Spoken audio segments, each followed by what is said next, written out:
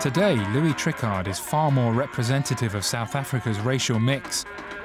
And many of the Afrikaners, who own most of the best farmland around the town, now feel under threat. Crime has rocketed here in recent years, and white farmers have been targeted.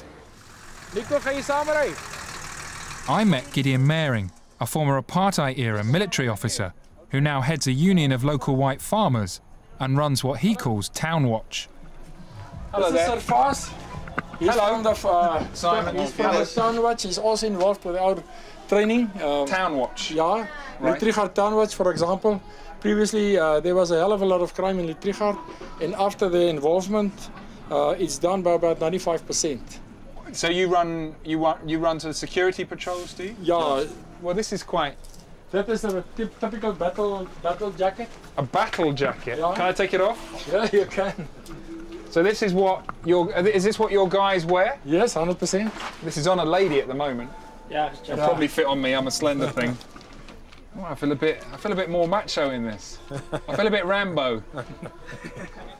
What is that? That's a... Is this a stun gun? Yeah.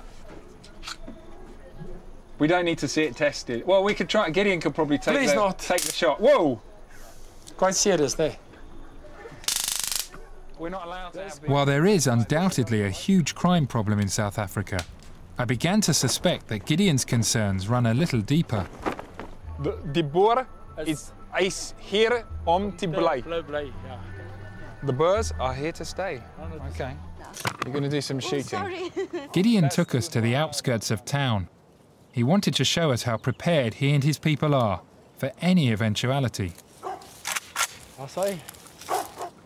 Oh.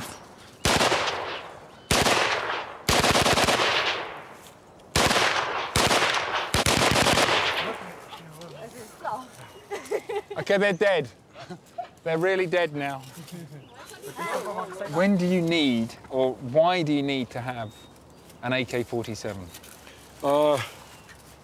When would you need it? If you talk about the courses, we train the people to handle an AK-47 because the people who attack farmers on their farms from time to time make use of AK-47s, R4, automatic rifles, shotguns or whatever. You basically want to have a bigger gun? You must be in a position to handle that weapon and to return fire accurately. Okay, so some more bullets have come. Good. It might surprise you. Okay, I'm Hold it steady. Bloody hell. Hold it in. Thank you. Okay, hang on. Hey, wait. Mind the dog. Come out of the way, dog. Don't worry. Bloody hell. What's a little bit worrying is, for me, is how you do I get a rush from it, and I feel it does make me feel powerful. Yeah, actually, and that's the briefly problem. powerful. Yeah. Yes. Whew, I just shot an AK-47. Would you ever have had to have your sort of self-defense organisation in the old days before the end of apartheid? Would you ever have needed to do it then?